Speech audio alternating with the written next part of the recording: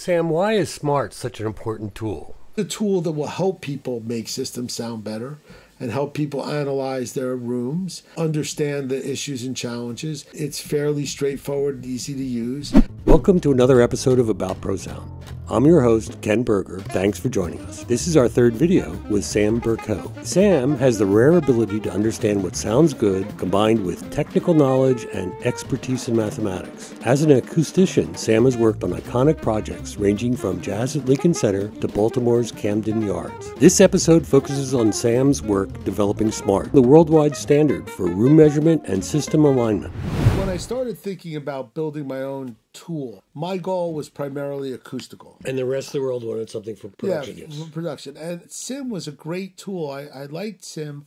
I didn't like the fact that it was hardware-based. You had to buy a lot of hardware. In the early versions of SIM 2, you couldn't print things. They went through the same development cycle that everyone else does. You work on the primary functions, and then you keep adding on to it. I thought it was very impressive. What I was concerned with was it didn't help me measure room acoustics. And what I really wanted to look at was reflection structures, decay structures. The impulse pot that no one looks at in Smaart. You know, what's interesting is more and more people are looking at the impulse response in Smaart. In the early days, people would look at it, did not even understand what it was. That is exactly the production right. People. I don't want to talk about acoustics. Yeah. Smaart was, for me, a tool. It went through a series of transformations physically and in my mind.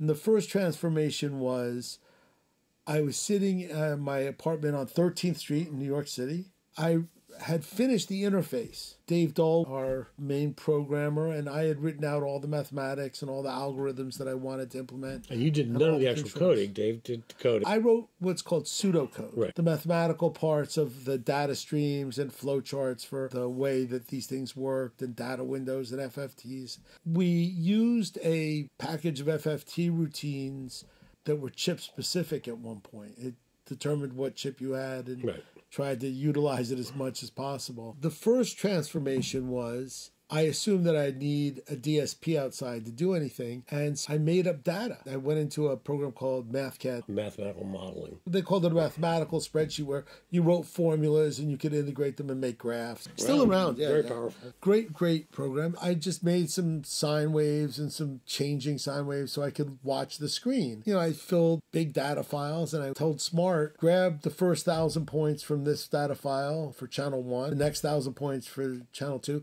and I'd hit the space bar and it would put the next data up, display it, and we could look at it. And then I realized I could hit the space bar as fast as I wanted. Smaart didn't crash.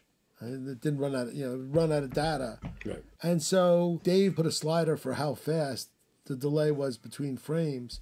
And when it got to 0, we realized that, hey, we should just take live data. I said, let's just divide the two numbers. That did the same thing. I said, oh, this is crazy. So I took a pink noise generator, ran it through a Meyer CP10, a great parametric EQ. That was the first thing I saw in Smaart, was a flat line, and then I put filters in it, and I watched it. 2 a.m. on the East Coast. My first call was to Don Pearson. And I said, you're not going to believe this. I'm running a transfer function on my PC. In real time. Pseudo real time. Right. It appeared to be real time. It was pretty responsive. Don was like, he's like, so friggin' what? You paid $50,000 for a SIM system, but now I'm showing you we can do it on a PC in software.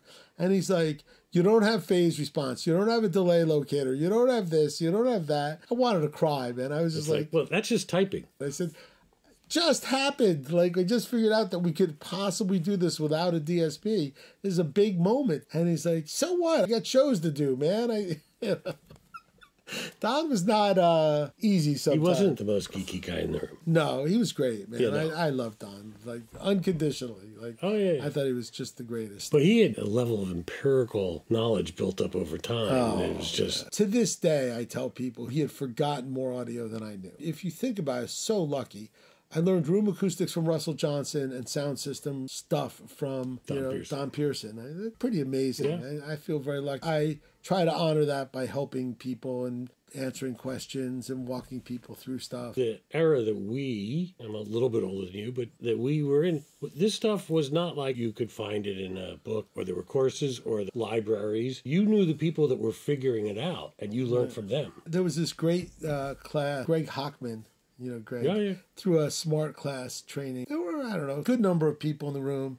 And Greg's like, how many people in this room have done 100 shows of more than 10,000 people? And half the class raised their hand. And he goes, how many have done 250 shows? And, a couple hands go down. By the time he got to how many people have done 3,000 shows, 10,000 people or more, and Don's the only one with his hand up. I was just like, wow. There were a couple of things about early Smaart that were problematic. This dual FFT method and multi-time windowed method was not beloved by people who thought time delay spectrometry was the only way to go. There was a lot of religion. Yeah, I was going to say they loved it with a religious fervor. I got hate mail. I'm going, measure the results. If you like them, if they're accurate, they're accurate. It's supposed to be an engineering thing. And people got really twisted up over discussion about whether or not you could EQ out a reflection. The answer is a very interesting one. It's an academic one. And honestly, it's a stupid one because everyone has an opinion about it, but the mathematics of these things and interpreting that math, and that's what matters. Unfortunately, there are people who do the coding and people who are the users. They can't switch places very often. Moving on, I decided it was time to raise money, go to the next generation. And I wrote a business plan. Did you have a working product? I had something that I thought I could start selling. So I started looking around for what I was going to do with it. My original hope was to get my money back and have a tool that I could use to measure rooms. By this time, Don was experimenting with Grateful Dead sound systems. And is he using it? He started using it as soon as we got the multi-window transfer function. That was, for me, that was like a personal epiphany moment. Everything falls together from an engineering point of view. You mean the transfer function with the fixed point per octave. Yeah. And I was sitting at my desk and our office was on Union Square. It was like, how are we going to solve this problem? And this realization that the reason Sim and B&K needed so much processing was that they didn't have enough memory. I had unlimited memory, but not as much processing. Thinking about it from that approach, it fell into place pretty quick. Once I saw that you could do this and implement it on a PC and native without a DSP, that's when Don started using it. I would get notes 6 days a week. Can we do this? Can we do this? How do we show the phase? One of the things that we never got to do is deviation from minimum phase. It turns out that if you have a response, there's a mathematical transform which will give you the minimum phase. You could compare that to your measurement. Right. A concept I think most people don't get. There's no such thing as zero phase. Yeah, and people were saying, well, can you hear phase shift? There's a great little analogy, the all-pass filter. If you take a music signal, you can make an all-pass filter that is very long so that you don't change the frequency content at all. You just change the phase. But you're just smearing it out. Like you can smear it out for 3 seconds. You'd be like you're in a bad racquetball court. There's only phase shift there. That's all there is. No change in magnitude or the energy in each. It's just smeared out over time. So of course you can hear phase shifts. If you shift polarity between drivers, one driver is doing this and one driver is doing that, you get a big hole. You get an infinite. But do you hear the polarity or do you hear the hole? When that argument has come up, and it's come up many times, that hole is a frequency response or magnitude aberration created by that phase anomaly. Right. Well, and it has to be a specific 180-degree phase anomaly. You can get some dip at 60 degrees or 90 degrees. What's funny, people were arguing about these things, people who weren't mathematically involved, making judgments about how to use mathematical processes. That's always dangerous. There's a lot of discussion now about A440 versus A442 or A443. A guy came and said, look, I've got a plate, and he did the metal filings. He put a loudspeaker, and he played A440, and the things just scrambled around. Then came up with a beautiful, the mandala-like shape. And wow, 443 is magical. No, it's a plate with a resonance of 443. Right. It's magical. Everything in the universe has a resonance. You build something that has that resonant frequency. Right. One of the things I love is Tibetan singing bowls. Tibetan singing bowls are just resonant bowls. People found out that different combinations of metal, how much nickel, how much this, how much that, determine how resonant the bowls are. There's a long history of this. Really interesting. I love them until they start talking at the end. And then I want to kill them. The guys who figured out the combinations of materials, that's a massive amount of empirical ideas. But that's not the same thing as understanding the physics behind why it does that. That's right. I know guys who do not understand gauge staging, don't understand all of those concepts, but can mix and do amazing things that is purely empirically learned. My friend and someone I have ungodly respect for, Dave Morgan, great mixer. And I finally said to him, why don't you use Smaart? And Dave's a great guy. Dave said, if I ever need a tool to help me align a system, I'll use it. And I was like, wow. And I went to a show that night. It sounded great. A few months later, he's like, I am working with a system that I'm unfamiliar with and it's out of whack. Can you help me figure this out? And we were able to do it with Smaart very quickly. You don't need to know why gasoline burns to drive a car. Right. But it helps if you understand dynamics and the way that cars move through curves. I used to have discussion with Mike Adams, one of those guys that his hand would stay up when you asked how many shows. And he understood all the technical, and he still wanted to adjust with crossover levels. If you're tuning your system to a room, what's the likelihood of what you want match the crossover frequencies? There may be some instance where it's perfectly aligned. But the likelihood of that has got to be relatively low. Before there was any of these things, first thing you got to the gig, adjust the balance at the crossover level before you got to EQing or doing anything else. That's just decades of empirical knowledge. That's great. And it worked. I mean, the guy could make a system sound great. It's interesting. It's this approach I had to building a tool. What I took away from SIM was that they were telling people, this is how to do this. There's a procedure. I was saying, here's a process and apply it as you like. You were saying something about you had a product. I had a product. I wrote a business plan. That was really hard. That's a good thing to learn. The way I did it, I got a lot of advice. What I did was I boiled down to a number of questions. What does your product do? Who's the potential audience? Who's serving this need now? What's the potential for competition? The potential addressable audience. That's right. How big is this audience? How do you reach the audience? How do you reach this audience? I have an uncle, or he's now passed away. Uncle Stewie is a lawyer, and I sent him my business plan, called him, and he said, page 1, paragraph 1. What is DSP? And I said, digital signal processing. How the fuck am I supposed to know that? I'm a lawyer. By the time I got to page 2, no joke, I was literally crying. Literally tears running down my face. I had 3 months into this business plan. All he cared about was my liability. He had my back. I had to make a decision of whether I was going to pursue acoustics or go on and build the product that you and I had talked about, which was a platform for universal DSP interface. I got a phone call from Wynton Marsalis, who said, I would love you to be one of the design leaders of Jazz at Lincoln Center's new home, but I can't put you forward if you're a part-time software guy and a part-time designer. Chance to work with you, I'll sell the company. And that's literally why I decided to sell. How did the JBL thing? The JBL thing came, we had a product that had some sales. I was about even, looking at what I wanted to build and what it was going to take to build it. I was going to have to go into deep debt. My uncle looked at me and he said, do you want to take on $1 million worth of debt? I thought you wanted to design concert halls.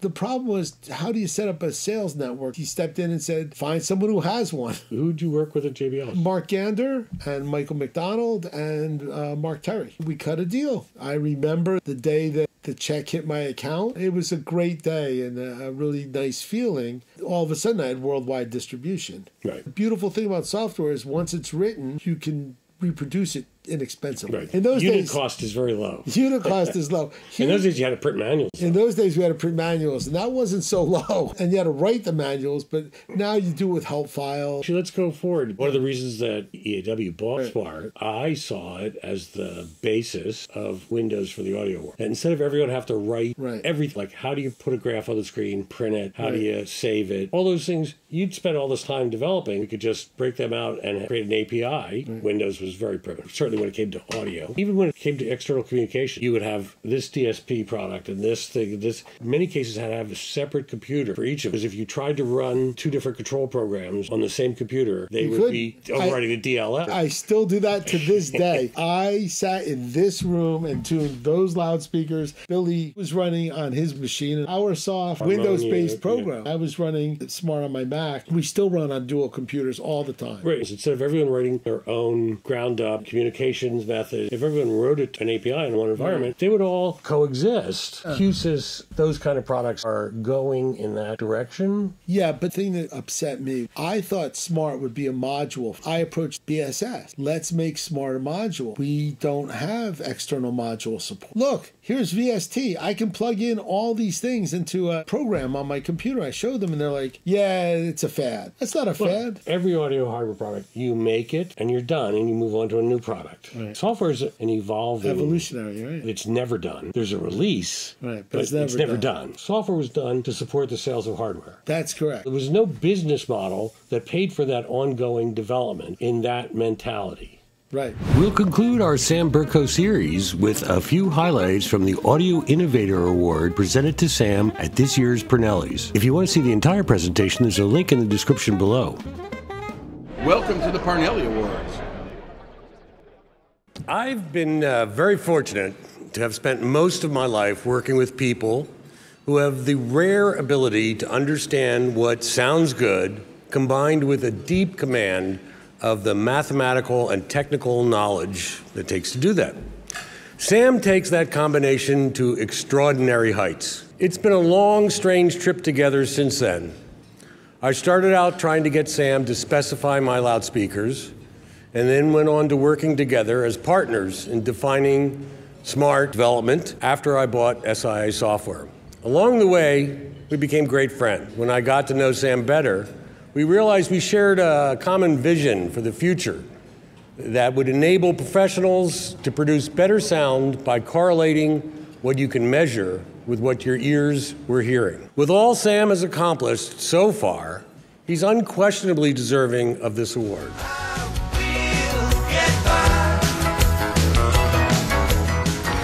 Sam, congratulations, you deserve it. Hang on to this for you. In reflecting on my career in audio and acoustics in light of receiving this award, I believe that my work has been effective for three main reasons: simple luck, an engineering plus approach, and the people who have supported and encouraged my efforts. Simply, my approach is 95% engineering based, enhanced with an artistic sensibility.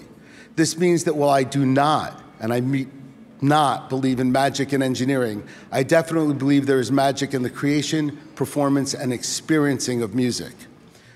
So in closing, I want to say that I feel incredibly lucky to have so many great friends and colleagues here and around the world. And now that I'm 60 and I have received this award, I want to make it very clear, I am not done yet. Thank you all so much for inviting me here tonight.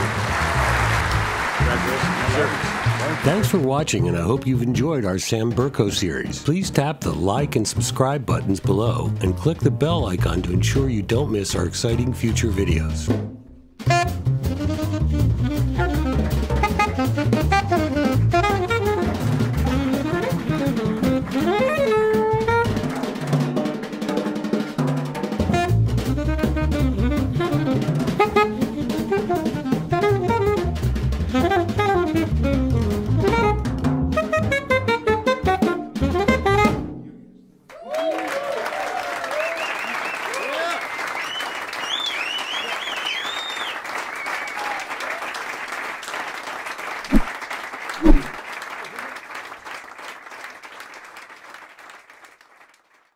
For those of you who will never get to see the video Ken did not record. There is some of that. I mean, we got all of it, some of all of it, and all of some of it. Okay.